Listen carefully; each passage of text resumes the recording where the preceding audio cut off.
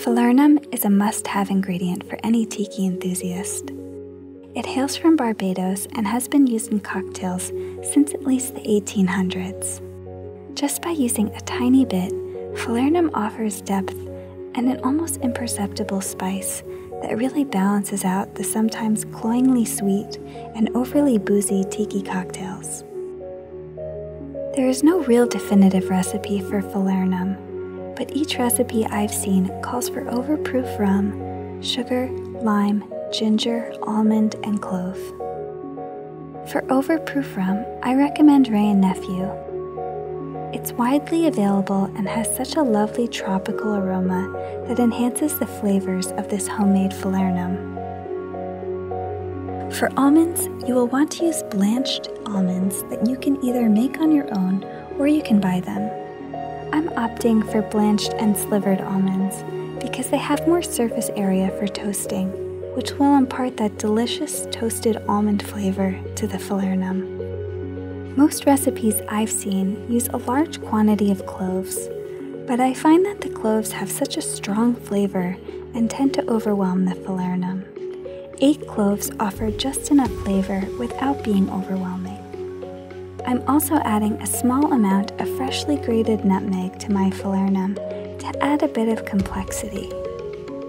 Since I'm making this falernum for my key lime vegan milk punch, I'm going to be using key limes as my citrus. I will link the vegan key lime pie milk punch video in the description box below. I'm making a small batch here, so feel free to double or even triple this recipe. Mine will yield 6 ounces.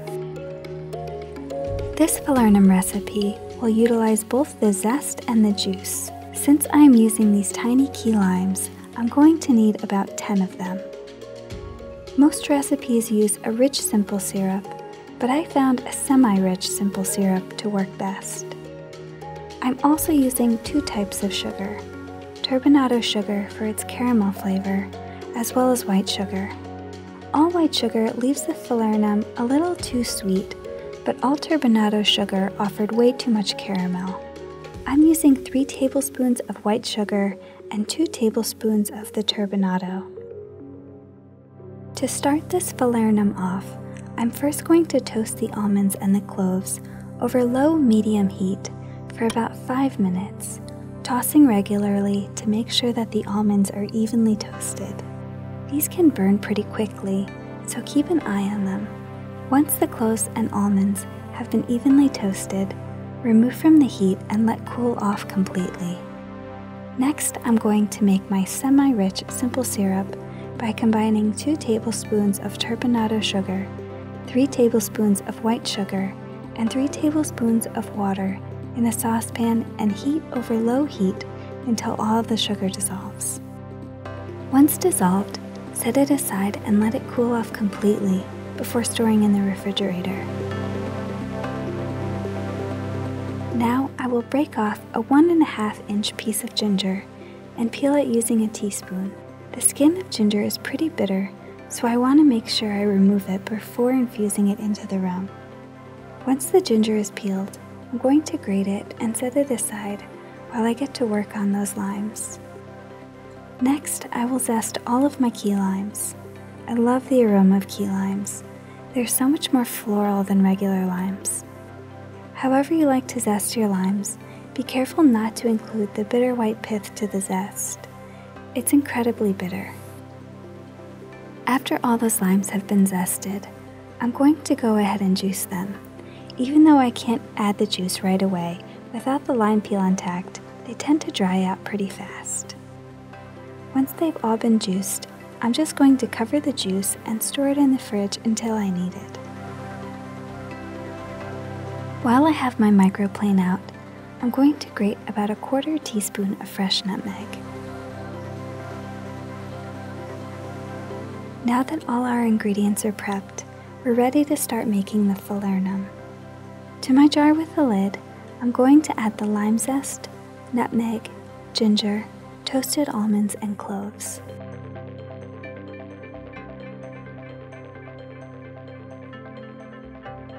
Now I'm just going to add 3 ounces of my overproof rum.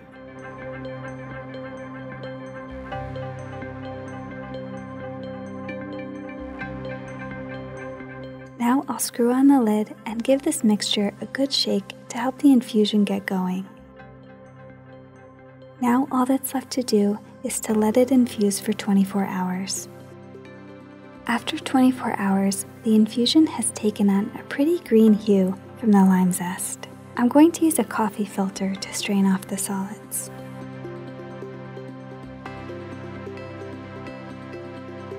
I'm also going to press the solids to extract every last bit of liquid out of them. Then I'll also pass that through the coffee filter.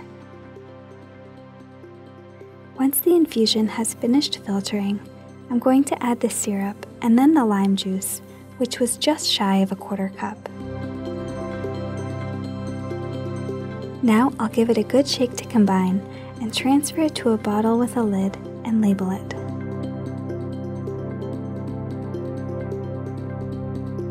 While it doesn't have the most appealing color, it's beautifully fragrant and so good. You can taste all of the flavors in perfect harmony. I find the store-bought Falernum to be really heavy on the clove, with a lot of artificial lime flavor. The fresh lime zest and juice really brighten up this Falernum. It's good enough to drink on its own. It kind of reminds me of green chartreuse. It went perfectly with my vegan key lime pie milk punch. I can't wait to use it in other cocktails. And I look forward to experimenting more with different variations of Falernum in the future. I hope that you found this video informative on how to customize your own Falernum at home. Please give this recipe a try and let me know your thoughts in the comments below. It is so good and worlds better than the store-bought stuff. Thank you all so much for tuning in each week. We have hit another milestone of 300 subscribers. Thank you all so much for your continued support. I look forward to sharing another video with you all soon. Have a great week.